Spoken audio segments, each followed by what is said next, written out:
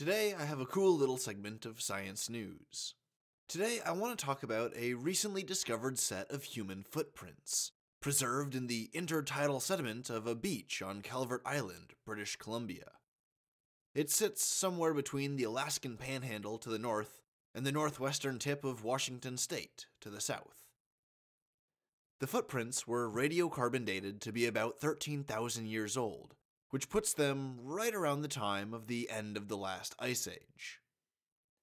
During the last ice age, massive ice sheets reached down from the poles, across almost the entirety of Canada and into the continental United States. The Bering Land Bridge, which connected Alaska to Siberia, was almost entirely covered in glaciers during the Ice Age, which would have impeded the movement of human colonists. The sea level was also low enough to expose the Bering Land Bridge, because all of this water was locked up in all of these glaciers in this massive extent of glaciation. There are two major competing hypotheses for how humans settled the New World. One hypothesis is that as the Ice Age ended and the glaciers melted and receded northwards, this briefly, and by briefly I mean it took a couple thousand years, this briefly opened a window of traversable passages across the Bering Land Bridge. This landscape would have been flat, muddy, and swampy, with the soil being composed of finely ground particulates.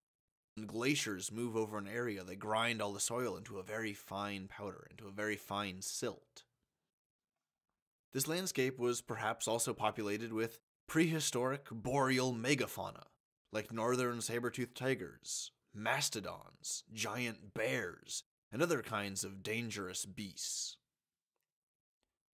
As the glacial melting continued, sea levels rose and the Bering Land Bridge was eventually submerged, cutting off the migrating humans from their Asiatic origins.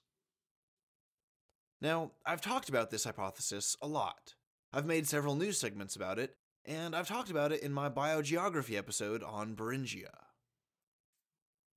But over the decades, more and more data is coming around to support a second hypothesis.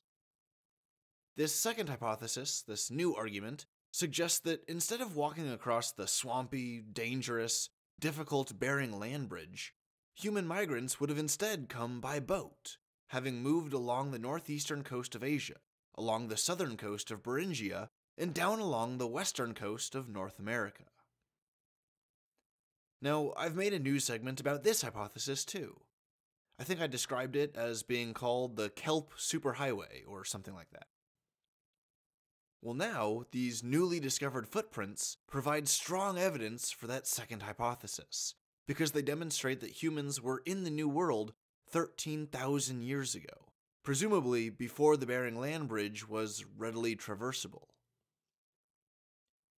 Duncan McLaren is the lead author of the study, and he said, quote, "This finding provides evidence of the seafaring people who inhabited this area during the tail end of the last major ice age." Unquote.